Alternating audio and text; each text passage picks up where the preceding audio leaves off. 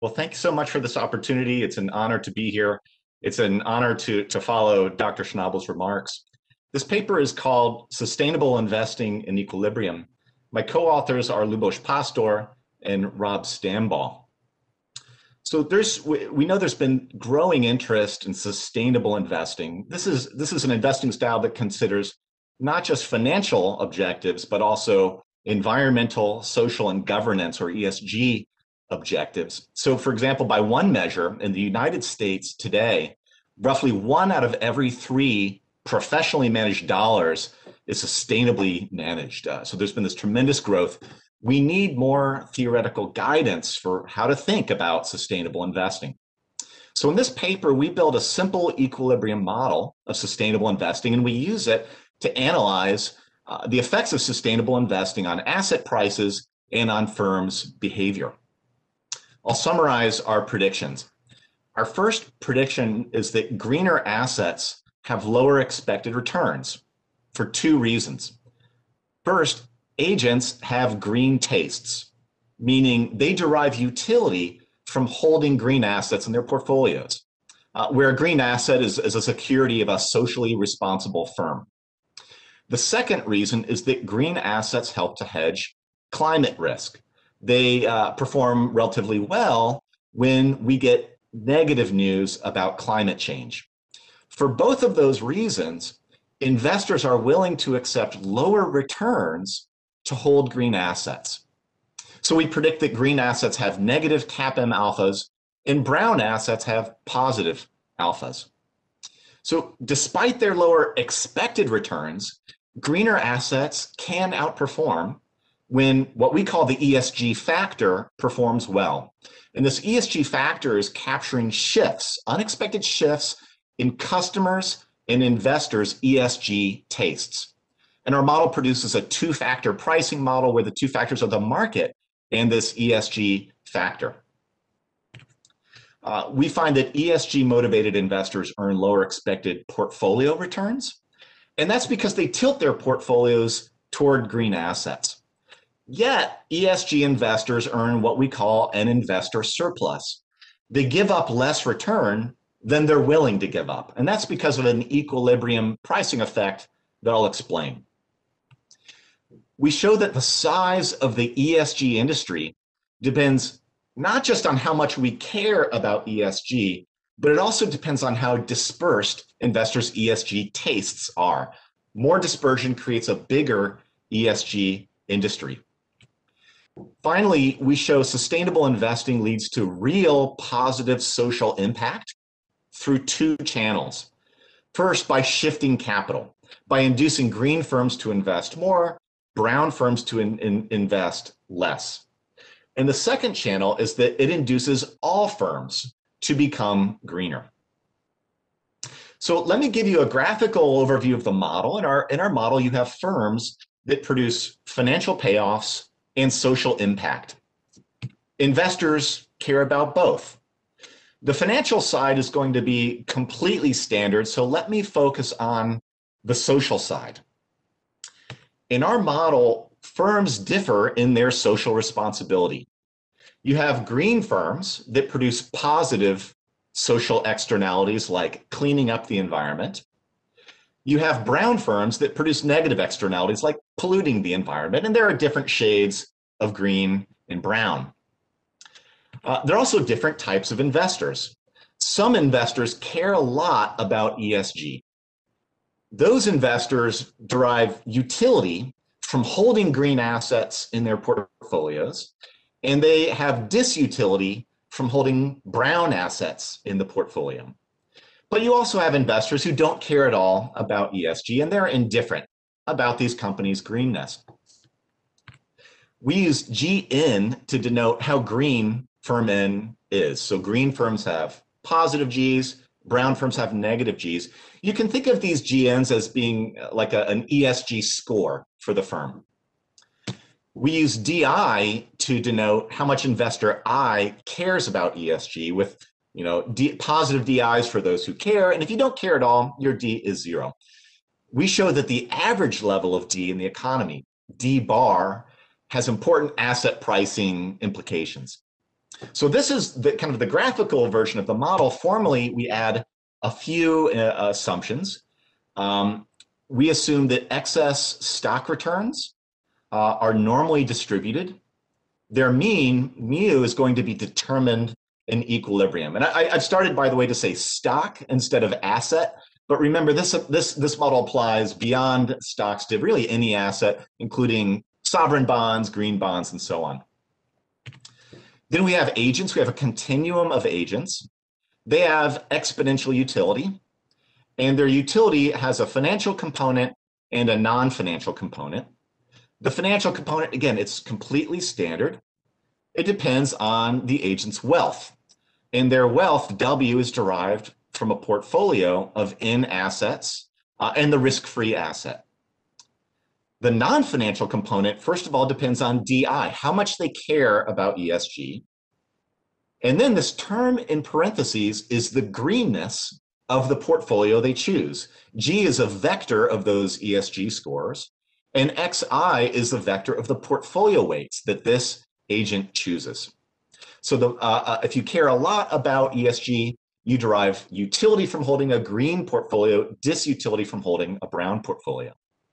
So this is the entire model. It fits in one slide.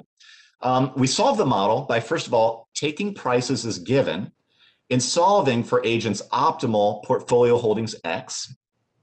Then we solve for asset prices by making the asset markets clear. So let me show you equilibrium expected returns, first at the level of the overall stock market.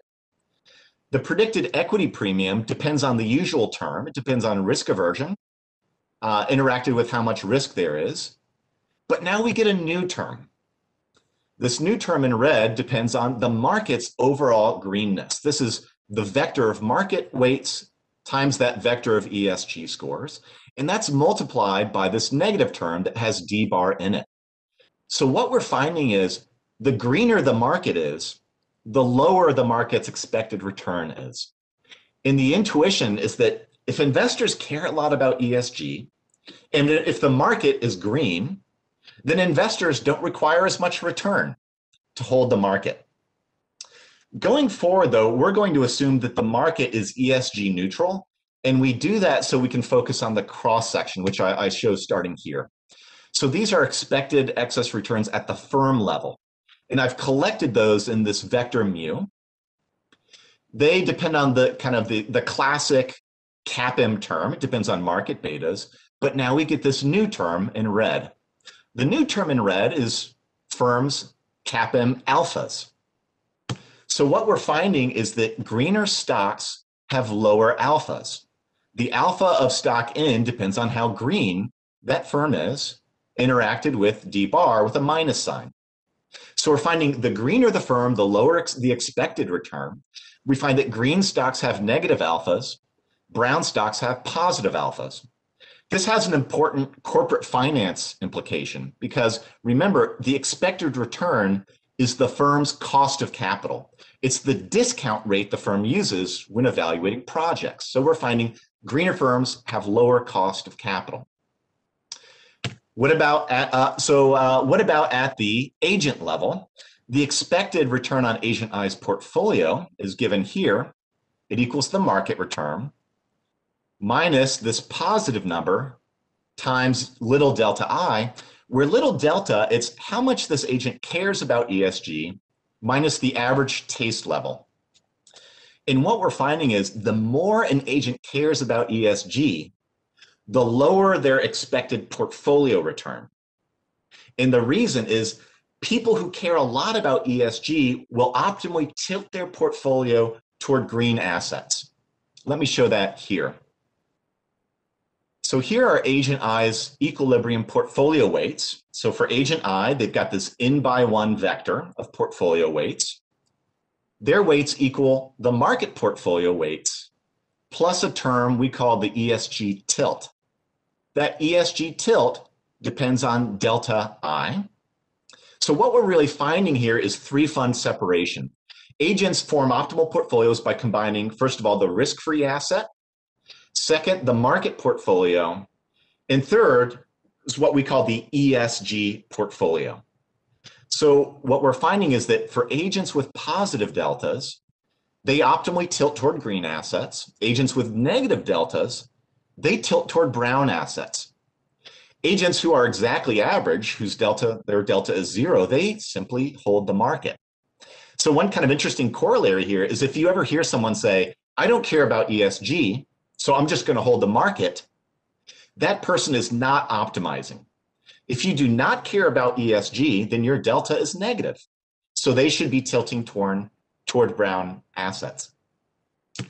Another corollary here is that if there's no dispersion in ESG tastes, everyone simply holds the market. And that's true even if people care a lot about ESG. And you can see it here. If everyone is the same, then everyone is average. So everyone's delta would be exactly zero. Everyone holds the market. So what we're finding is that in order for an ESG industry to exist, there must be dispersion in investors' ESG tastes. So I'm going to show some of those predictions in picture form here. These pictures come from a simple calibration of the model. And we're looking at a special case of the model here where there are just two types of investors, ESG investors and non-ESG investors. In this figure, I'm plotting on the vertical axis the expected return for an ESG investor's portfolio minus the expected return for a non-ESG investor. And I'm plotting that against lambda here, where lambda is defined as what fraction of investors are ESG investors. So first thing to notice is that all these gaps are negative. We're always finding that these ESG investors are expected to underperform. And that underperformance is especially strong when lambda is big, when there are lots of ESG investors out there. You can get a similar message by plotting instead on this axis the alphas of these ESG investors. Here I'm plotting that against delta, big delta. Big delta is just another way to express DI, that ESG taste parameter for an ESG investor. So specifically, delta here is how much return an ESG investor is willing to sacrifice to hold their desired portfolio rather than the market. So first thing to notice is that all these alphas are negative. We're always finding that an ESG investor has negative portfolio alphas, and those alphas become especially strong the more ESG investors care about ESG. This picture also helps illustrate what we call the investor surplus. So now I've plotted this dashed line, which is just a 45-degree line. So the dashed line is plotting delta. Remember, these solid lines plot alphas. So for example, this point is how much return ESG investors actually sacrifice. This point is how much return they're willing to sacrifice. That gap we define as the investor surplus, and we can prove that gap is always positive. So what we're finding is that an ESG investor never sacrifices as much return as they're willing to sacrifice. And that's good news for an ESG investor. And we find that result because of an equilibrium pricing effect. In equilibrium, prices adjust. And they adjust in a way that makes the market portfolio closer to the portfolio that an ESG investor wants to actually hold. Our simple model produces a two-factor asset pricing model. So expected returns depend on the usual CAPM term, plus a new term that depends on beta G. That's assets loadings on this ESG portfolio return. So excess returns obey a simple regression model. We've got excess returns on the left, market returns on the right, and ESG portfolio returns on the right as well. Notice there's no intercept in this regression model. That tells you that assets have zero alphas with respect to this two-factor model. But remember, assets do have non-zero one-factor alphas, CAPM alphas. So this sheds new light on those CAPM alphas. We can express CAPM alphas as depending on beta G. So that tells you CAPM alphas come from an omitted priced ESG risk factor. At the same time, though, it's true that alphas fundamentally are coming from tastes, not from some aversion to ESG risk. And you see that by our old representation of alphas as depending on the average taste level, ESG taste level. So our model also produces an ESG factor. That's the excess return on a position in this ESG portfolio. In a special case, you can just think of this ESG factor as what you get if you go long green stocks and short brown stocks. And we also obtain two-factor pricing with respect to the market portfolio and now this ESG factor. So this ESG factor, it's a risk factor. Where does ESG factor risk come from? We saw the simple extension of our model, and it shows that ESG factor risk comes from the fact that the strength of ESG concerns can shift over time in two ways. First, you've got the investor channel. The investors' ESG tastes can shift over time. Then there's the customer channel. The idea there is that the demand for green versus brown products can unexpectedly shift, for example, due to government regulation. So we work out the math and we show that the return on this ESG factor depends on unexpected shifts in customer demand and unexpected shifts in investor tastes. So the important implication here is that greener assets, green stocks, can perform better than expected if these ESG concerns strengthen unexpectedly via either of those two channels. So this is a good place for me to kind of pause and recap. Our main predictions so far are that greener assets have lower expected returns. That's the ex ante perspective. Yet they can have higher realized returns if these ESG concerns strengthen unexpectedly. That's the ex post perspective. So this kind of begs the question, well, if you look at the data, how have green assets actually performed? To answer that question, I want to take do a quick digression and talk about a brand new paper that we've just come out with called Dissecting Green Returns. This is an empirical paper that directly builds on our theory paper. One thing we do in this new paper is to construct empirically an ESG factor. We're going to focus on the environmental part of ESG. So we're going to call this factor the green factor. And you should think of it as a stock portfolio that goes long environmentally friendly stocks, and it goes short environmentally unfriendly stocks. And we construct this using US data with ESG environmental scores from MSCI. So here's how this green factor has performed since 2013. Green assets in recent years have performed very, very well. They have outperformed brown assets by about 35% over this time period. And remember, our model says that this can happen if during this time period, ESG concerns strengthened. Did they strengthen? We think the answer is yes. In particular, one way that ESG concerns strengthened is that people's concern about climate change grew dramatically during this time period. So I'm now overlaying in red a measure of the level of concern about climate change. And this is coming from a measure constructed by analyzing the text of newspaper articles. So we're finding that, these green assets outperformed, and it lines up pretty well with this increase in concern about climate change.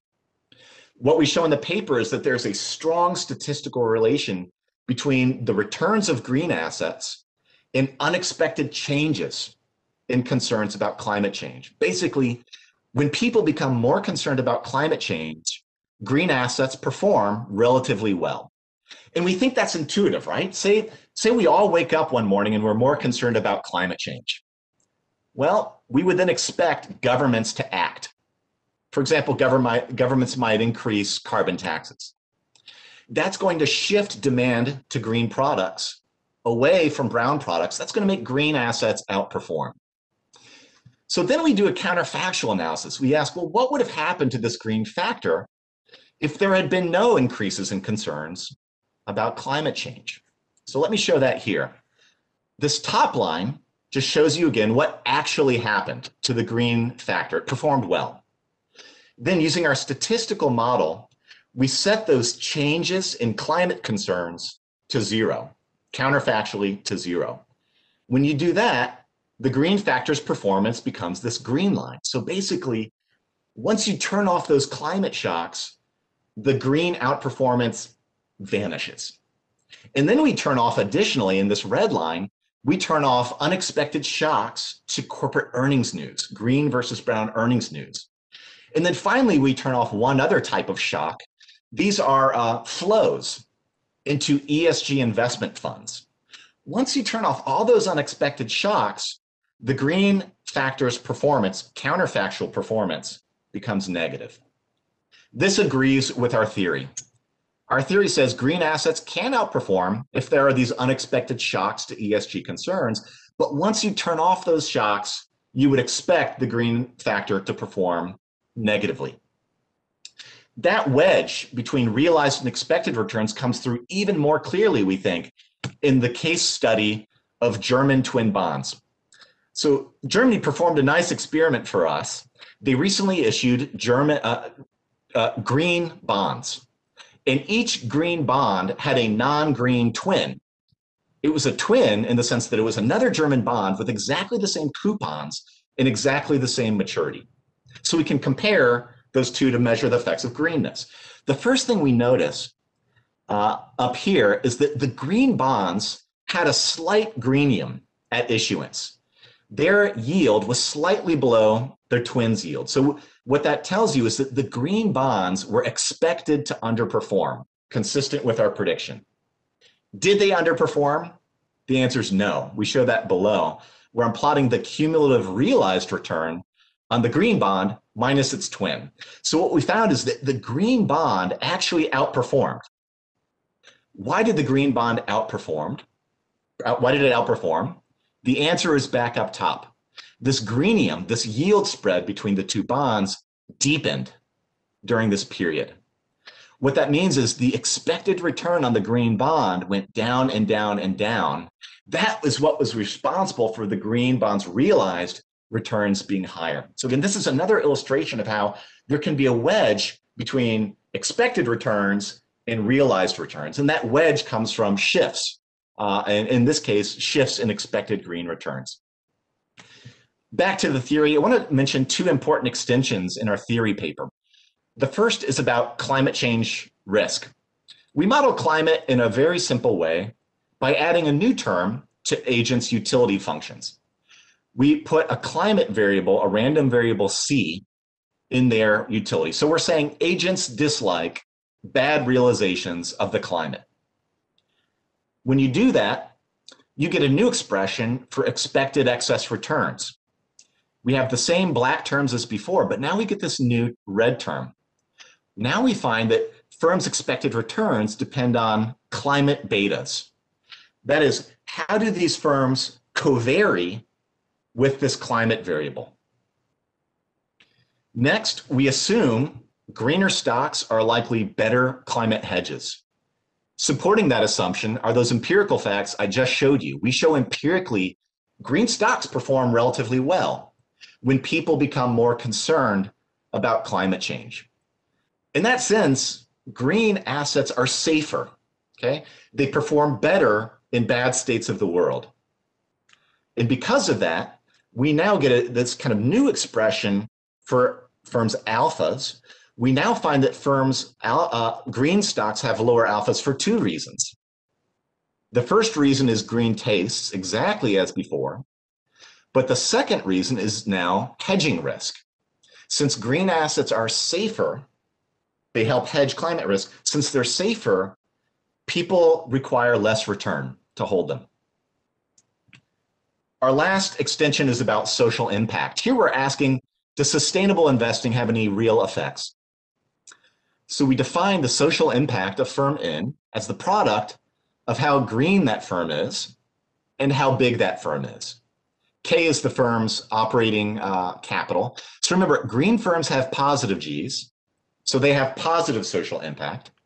Brown firms have negative Gs. They have negative social impact. Bigger firms have more absolute impact. Next, we allow firms to choose their G and choose their K. Specifically, we assume each firm maximizes its market value by choosing how much extra capital to buy, that's corporate investment, and by how much to change their greenness. We endow firms with some initial amount of capital, some initial level of greenness, and we assume firms face adjustment costs, costs in adjusting their capital, costs in adjusting how green they are. And what we show is that green tastes of investors generate positive social impact for every single firm. So here we have, for firm N, here's its social impact if there were 0 ESG tastes. We show that's lower than that exact same firm's social impact if there are positive ESG tastes. Social impact comes through 2 channels. The first is about a shift in capital. We find that green firms would invest more, and that's because these ESG investors lower the cost of capital for green firms. Conversely, brown firms invest less, and that's because their cost of capital is driven up by these ESG investors. So essentially, we're predicting you would get more solar farms, less coal mines. The second channel is that we predict all firms voluntarily choose to become greener. And that's because they understand if they become a little bit greener, that will make their market value go up. And it's interesting we get this because remember, our managers don't care about ESG. They simply care about maximizing their firm's market values. And it's also interesting because remember, there's no shareholder activism, no direct engagement in this model. Yet we still find social impact. To conclude, in our model, we predict greener assets have lower expected returns, yet green assets can outperform when this ESG factor performs well. This ESG factor is capturing unexpected shifts in customers and investors' ESG tastes, possibly driven by government regulation. In our empirical follow-on paper, we study shifts in climate change concerns, and we show that those shifts go a long way to explaining the outperformance we've seen in recent years in green versus brown assets. In our theory paper, we show the ESG motivated investors, they earn lower expected returns, yet they enjoy this investor surplus. Finally, we show sustainable investing has real impacts. It leads to positive social impact by reallocating capital away from brown firms toward green firms, and by inducing every firm to voluntarily become greener. Thank you very much. Thank you, Lucian. The paper will be presented by Eugenie Dugoua from the LSE. Thank you very much for this opportunity. So I'm going to try my best to provide a discussion on this paper, though before I get started, I need to highlight that first, I'm an environmental economist. I am not a financial economist. And so a lot of the thoughts that this paper inspired to me are very much so from a perspective of somebody working on environmental issues. Very much so, I focus a lot on innovation and technological change. And so obviously the discussion I'm providing here may be staying at a very high level in terms of the financial aspects. Also, this paper is already published, and congratulations to the authors for already the amazing amount of citation that this paper has put together. So my discussion is going to focus mostly on trying to understand the contribution of that theory and how it can help us understand the world, how in particular sustainable investing may be doing today. And that is really the starting point for this paper, is trying to think about how sustainable investing works. There's been a really impressive growth in sustainable investing recently. I've put out some number here coming from a BNP Paribas report from 2 years ago. And you can see that the number are basically saying that in just 3 to 4 years, about a majority of asset owners and asset managers have had more than 25% funds invested in ESG funds. And they are obviously forecasting that this trend will continue. There are also many headlines about sustainable investing or ESG funds, and often you see some questions popping up like, okay, does it really matter, or is this just really greenwashing? Is this doing anything that sort of matter for the thing in the real economy? Is it shifting how much pollution is being produced, or is this changing anything about how firms treat their employees, for example? So this paper is a theory, and does theory here is really helpful to clarify how we think about such an investment vehicle. And in particular here, it is useful to help us clarify the different channels through which the different preferences that agents have, that investors have for sustainability may matter. And exactly, there are many different ways that investors may interact with firms and assets. But in this model, they really, in fact, start from a very simple starting point, which is to have a model that just have different agents with different preferences for sustainability, so stronger or weaker preferences for sustainability, and then having green assets or brown assets providing a utility or disutility. And really, from this simple starting theoretical point, they look at several outcomes of interest. In particular, there's a big part of the paper, as well as a talk, that has focused on explaining how asset prices and portfolio holdings change or impacted by investors' preferences. But they're also trying to draw some conclusion about real impact. They're making this a really valuable effort, I believe, in connecting the theory of asset pricing to the real impact on society, which they define as this combination between the intensity of the greenness of the firm and the scale of that firm, right? So that is the definition that they adopt here of how a particular, how much impact a particular firm has. And so there's a key takeaway message here. In a way, and implicitly, one of the questions that this paper is trying to answer is, can ESG investors change the world, like do something very concrete about the directions of the world's economy? And apparently, sort of, yes. Well, at least I would say that this theory tells us that, well, ESG investors push the world into the right direction. And there are several channels through which this is happening. The first one is that because you have some higher tests for green, this leads to an increase in asset prices of green. And there's already quite a sizable empirical literature, with sometimes opposite findings. And the more recent empirical work that the authors mentioned in the presentation also sort of add a novel dimension to the connection between sustainable investing and the role of preferences, or the role of climate shocks, so to speak. Now, what I'm sort of was more interested in are the two other channels, which are trying to tell us something about how sustainable investing may matter for real impacts. And the first channel here is by saying that the model shows that higher tastes for green leads to a lower cost of capital for green firms.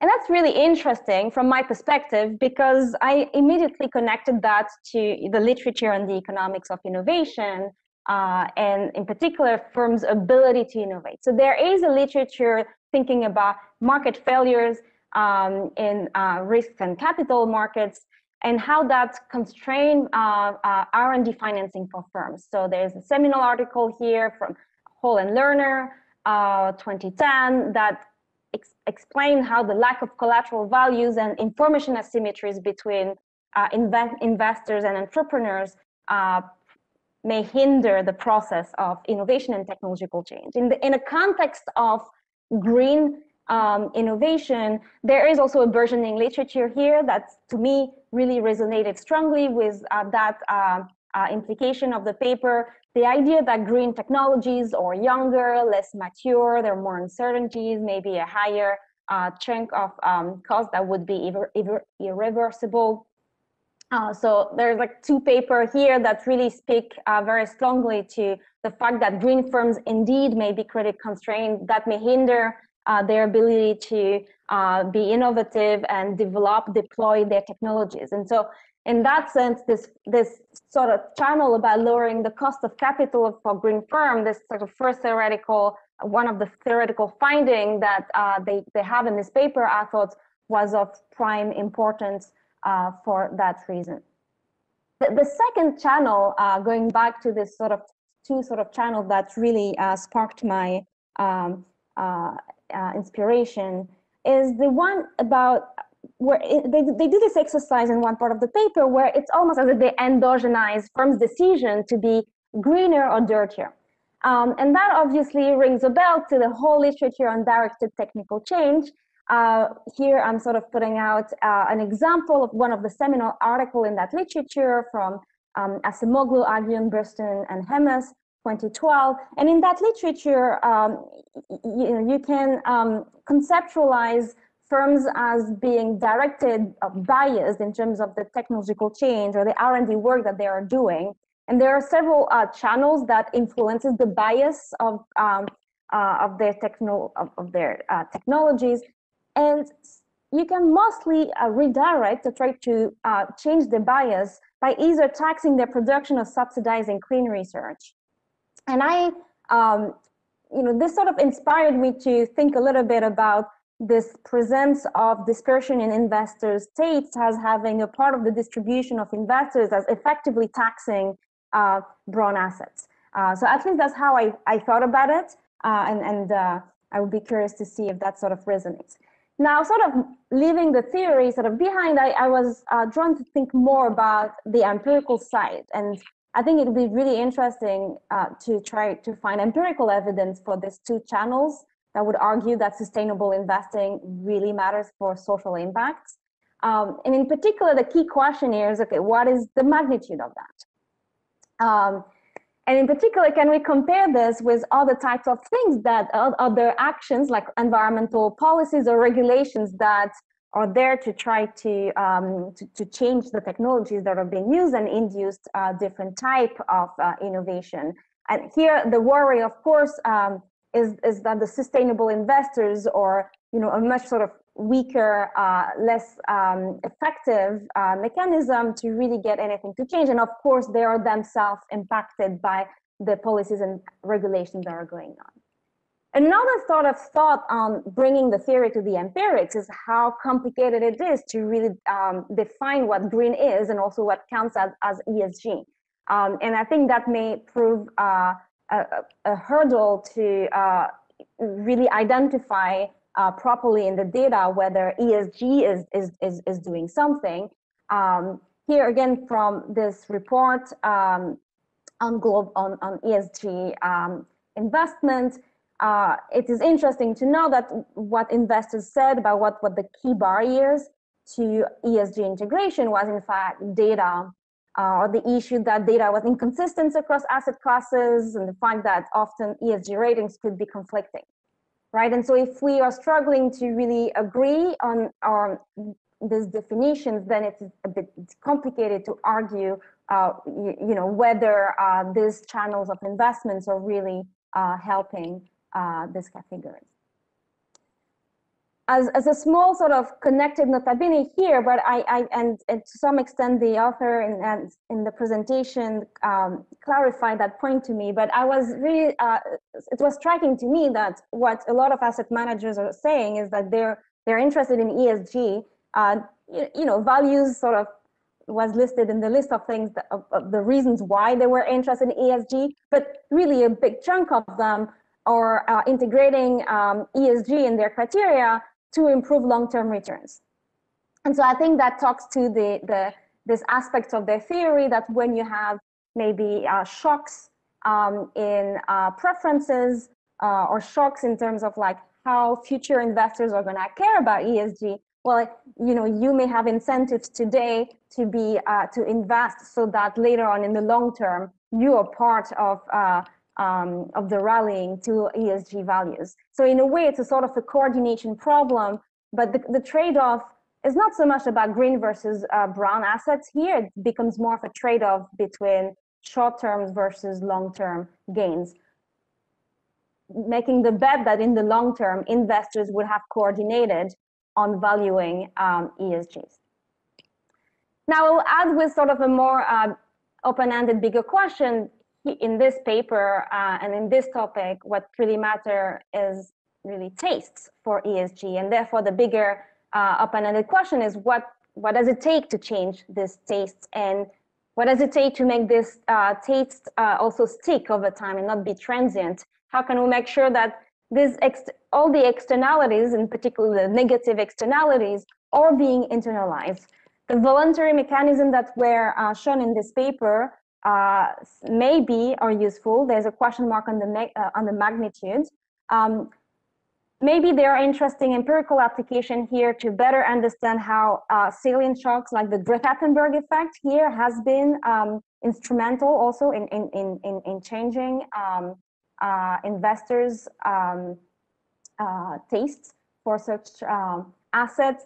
Another kind of shocks that's happening in the background is in terms of the perception of the technologies and their cost in the world where solar, wind, and battery tech is getting cheaper and cheaper. It becomes less and less acceptable to rely on dirty fossil fuels.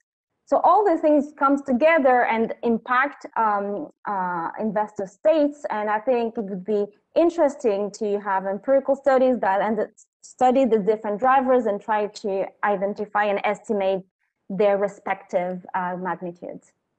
All right, I'll stop here because I think I may be out of time. Thank you very much. Thanks, Eugenie. So there are two questions from the floor that I would like to add to Eugenie's discussion. So one is something that Eugenie already touched upon,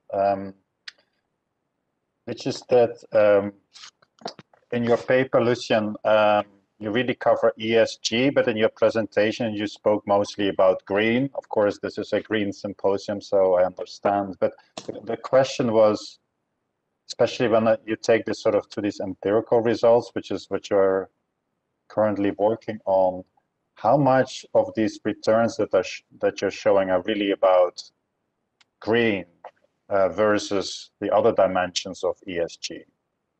What is more important there? And the second question is a bit related to Eugenie's discussion about preferences and basically your sort of starting point assumptions. What if they were more symmetric? And you have some people, they prefer brown and some prefer green. Some care about ESG, get utility, but some actually would get this utility. Some would actually prefer to still use these dirty fossil fuels to whatever.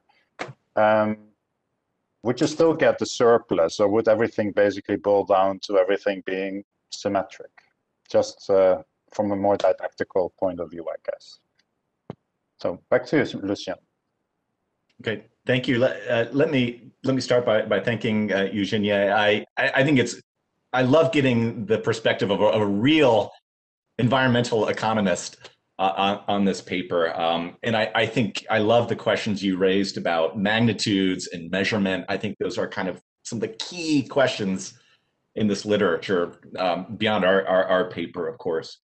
To the two questions, Luke, that you raised. First, what if investors care about E, S, and G separately? You could imagine a simple extension of our theory where, investors have separate preferences for E, S, and G.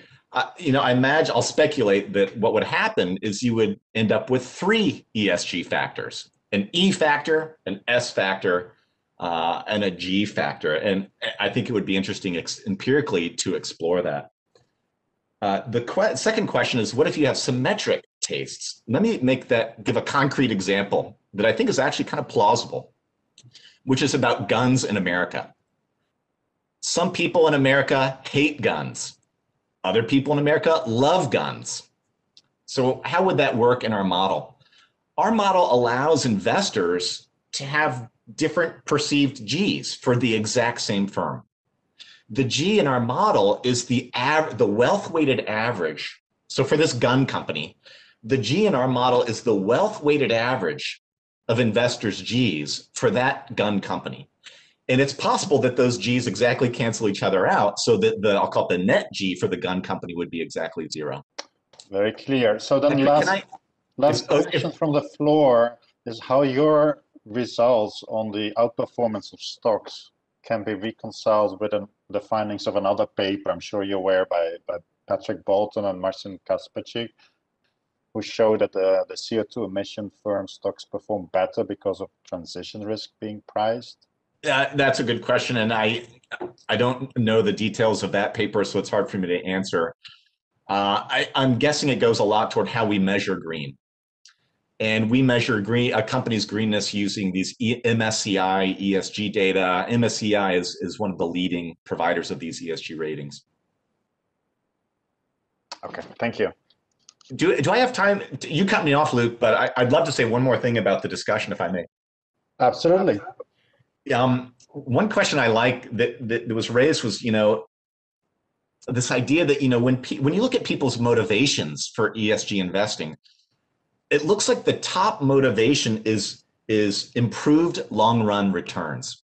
And indeed, when you look at how investment managers market their ESG products, they market them saying our products offer better returns.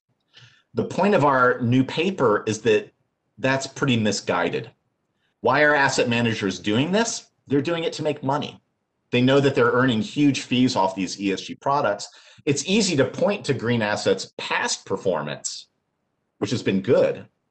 But the point of our new paper is we should not expect that great past performance to continue.